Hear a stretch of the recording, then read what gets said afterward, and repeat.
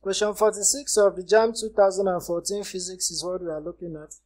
Calculate the mass of the copper deposited during electrolysis when a current of 4 amperes passes through a copper salt for 2 hours.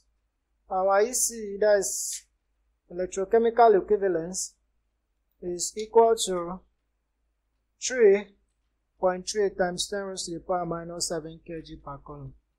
For us to solve this problem, we're going to be using the formula. Our mass is equal to the electrochemical equivalence multiplied by the charge Q, and we have our Q to be the product of current I times time.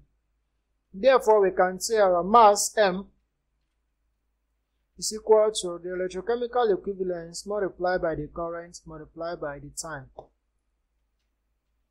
So let's quickly look at these parameters. We have our current I to be 4 amperes, our time T to be 2 hours. If you convert that to seconds, you're going to be having 2 multiplied by 3600.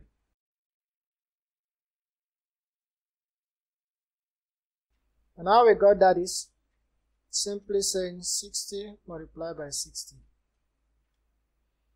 So our M automatically becomes 3.3 times 10 raised to the power minus 7 multiplied by 4, which is our current, multiplied by 7200, which is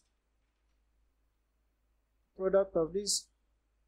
So our M automatically becomes 9.50 4 multiplied by 10 raised to the power minus 3 kg. So this becomes our final answer.